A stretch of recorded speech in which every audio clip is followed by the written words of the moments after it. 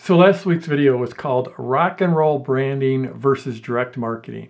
And it was about branding versus direct marketing, how those two very distinct styles of marketing are coming together, and how the really big brands are starting to figure out that direct marketing is awesome.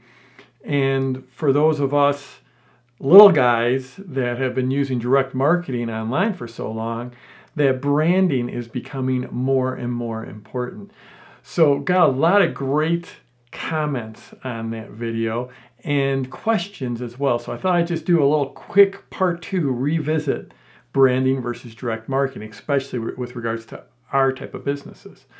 So first of all, I got a comment from Stu McLaren. Stu's been a great friend of mine for a long time, and many of you know him as the creator of the Tribe course.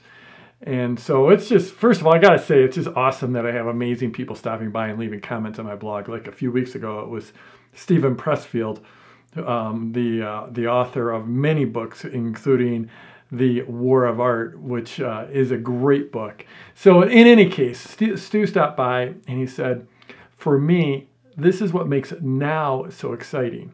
The brand marketing helps us reach the masses. The direct response marketing helps us make it profitable. And that's exactly right. I mean, direct marketing is becoming more and more mainstream. Everyone's getting used to it. Everyone's using it. The stakes are going up. You have to be better at it. It's not as easy as it was. There's a lot of things that are easier in this business, but people are getting used to really good direct marketing. And so that means you have to keep on stepping up your game. You know, welcome to life. That's the way life is. But Stu is absolutely right. We're now able to reach the mainstream like we weren't a few years ago. And I look at my business and how it's become so much more mainstream, and how, so like, I go by my friends and especially neighbors, and when I see them starting to know who I am and get on my list, it's a little bit weird, but it also tells me we're hitting the mainstream. 10 years ago, none of my friends or neighbors had a clue what I was doing or the type of business I was in, or even awareness that this thing existed. And now everyone, it seems like almost everyone has got a friend that's got an online business, and they're pretty much always online direct marketing style businesses. So, getting your branding right and having a site that looks good and just your entire brand that is something that the mainstream can feel comfortable with is absolutely important. And the direct marketing is the thing that allows us to close the sale. So that's what's awesome about direct marketing. Then there was another comment just below that from Tim. He said, Stu's summary above is spot on. So he was responding to Stu McLaren's comment. He said, my ad, beyond great content, over delivery, and professionalism, lies a whole other level of connection. People are also looking for and hoping to see the real you, something Jeff and Stu are both masters at, which is why so many people are drawn to you guys. It's a huge part of your brand. Funny thing, the more we're just ourselves in any communication, the greater the connection and impact always goes up. So Tim is, well, first of all, he said some very nice things. So thank you, Tim. I appreciate that. Said very nice things about me. Totally, thank you. And that's what I want to speak to, is this idea in our kind of business, especially a personality-based brand, a personality-based business, which mine is, and most of us are, because for smaller micro kind of online businesses, it's easier to sell if there's a personality behind the sale. And your personality could be any number of different things. You could be, you could be angry, you could be happy, you could be whatever your brand is. I mean, like someone who gets this really well is Gary Vaynerchuk, Tim Ferriss. Both those guys, they get this really well, and they have a specific brand that they put out. I have a different style, I have a different personality, I have a different brand. And the thing I stumbled on really early, very early, this is like 1996 or 1997, was that I could only be the best me. And so the way I've always communicated, like when you get an email from me, it's written in the same style that I send an email to a friend. And when I record a video for you, my intent is that I'm on camera just as I am with my friends or with my family. And I know the closer I can get between the video Jeff and the friend Jeff or the dad Jeff or the husband Jeff, the more the authenticity comes through. And authenticity really, really, really sells. It really, really, really builds your business. Because what you're doing is you're building a connection with your future clients or customers. And these days online, when you're inauthentic, when you're not congruent, it really shows through. 10 years ago, when it was all just text-based and it was a sales letter online, you could get away with all kinds of stuff. But nowadays, there's so much coming through on social, it really gets hard to fake being someone you're not. So my advice is to get comfortable with who you are and get comfortable with sharing that. And like I said, this is something I just stumbled upon, I think because I didn't know any better in 1996. I didn't know I was supposed to act big in it, like a big important brand. So I just acted like myself, and it worked, and it kept on working. And that's just who I am. And so this leads to another comment that is very, very interesting. It sort of ties into Tim's comment. And Tim, this was from Chris Miller. And Chris said, "This post has me wondering, because your sites are very nicely designed, but the emails aren't polished at all. I thought part of the gimmick was to make them look like they were typed personally, to make them seem more personable. But shouldn't polished, well-designed emails that are mobile-friendly be part of that overall branding? I feel like I'm missing something here." And Chris was missing a little something.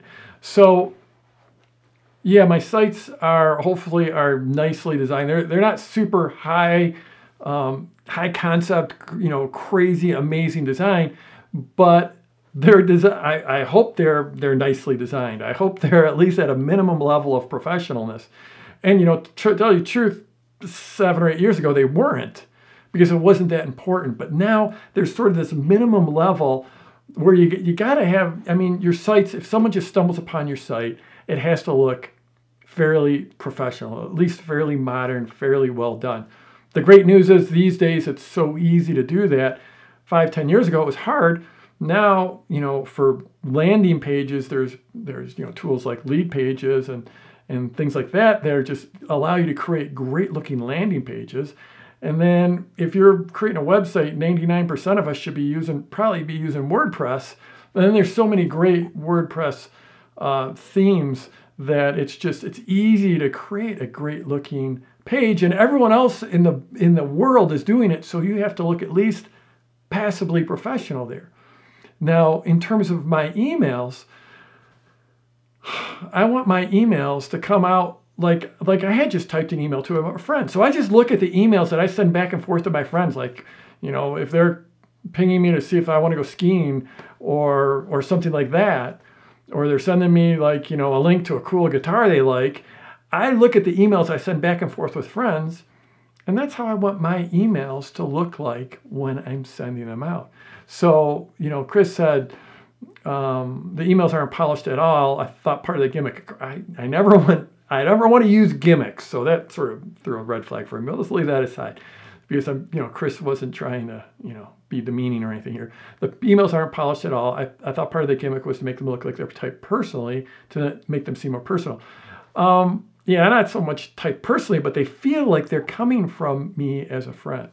Because like when I think of what my brand represents out in the world is just a very friendly brand, a very friendly me that you can connect with. That even though I'm reaching hundreds of thousands and even millions of people, I think of the people on my list as like they're just an extended family.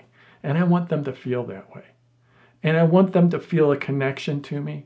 And I want them, and I'm speaking to you now, part of mine is like entrepreneurs are the future of the world. We're the ones changing the world. The people that are publishing wisdom-based products, information products, training products were the people I really love to help out.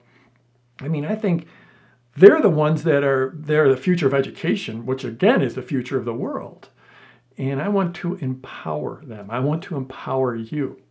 I want you to understand that if you haven't started your business, this is a doable business. It's very, very doable. I started with nothing. I started, as a stay-at-home dad, and I built this amazing business that has touched millions and millions and millions of people, either through me or through the clients I've helped. And so I know it's possible, and I want people to understand that. And for those of you that already have great businesses going, I want to push you to think bigger, to think that your reach and your impact and your lifestyle and your income can all be 10 times bigger. So that's what my brand is about. And it's about just having fun. It's about being relaxed, and it's about sharing your message with the world. So for me, I don't want a super highly designed email going out that's all fancy, because that's not the email that I send my friends. When I send an email to my friends, doesn't have a big graphic header or something on there. It's just plain text. And I think plain text, I love text. And then it sends people to videos like this, which might or might not be highly produced or highly professional. This one's just like basically a sort of a fancy selfie. Sometimes my videos are super awesomely polished and fancy, and that's usually when my son's involved when he's shooting my videos. But again, everything around my brand, it's not about sending fancy emails. So there's a little bit more insight into brand, and it's something you need to be thinking about. But really the easiest way to get your brand right, if you're in this type of business, is just to be as authentic as you can. Think about the video you or the email you, and then the friend you or the father or the son or the whatever you, and how close can you get those? And my wish is for me to be super, basically I'm the same person on camera as I am if you run into me at the grocery store or that my kids see. And if you can nail that, the closer you can be in your video you or your professional you and your who you are with your family and friends, I think that shines through, and that wins in today's market, because people are looking for that, people want that, people hunger for that. So I'm Jeff Walker. Wherever you're watching this, scroll down, leave a comment for me, tell me what you think. Tell me what you think my brand is, what my brand represents, and let's go get them this week.